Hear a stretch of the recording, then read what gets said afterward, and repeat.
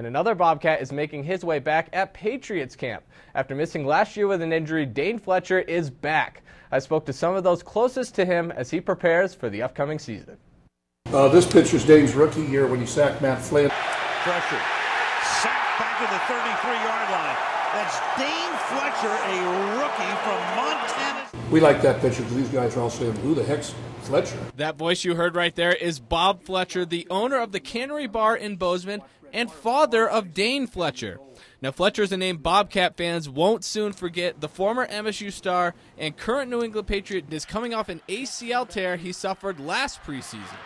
That's broken up and intercepted. I know that he's going to fight to be the #1 Mike linebacker. He wants to play in front of Spikes, but he'll have the patience to do whatever it takes out there. Fletcher was a star on the defensive line for the Bobcats, but after spending his whole life in Bozeman, it was an interesting change moving to the East Coast.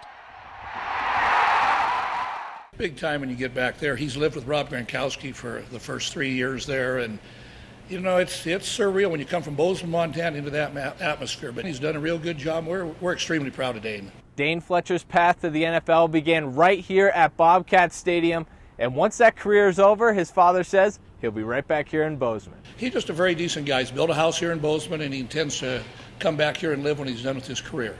But there's a little jet set in him now. You know, he's been on the East Coast. He's been to Miami and New York and Boston. And back here in Bozeman, you'll hear lots of noise if you walk by the cannery on game day, as it has transformed into Gillette Stadium West. And all visitors can enjoy a pint and maybe a Pat story or two. We were down on the floor the day before the Super Bowl, my wife Kathy and I, with Robert Kraft, the owner of the Patriots, Coach Belichick, and got to meet Tom Brady, and, you know, well, they're really good people. And with the season only a few weeks away, his family and friends are ready to watch him suit up again. Surreal, really, and it's a lot of fun to watch him. The people in Bozeman are great supporters. He's one of those kids that just, whatever he touches turns to gold.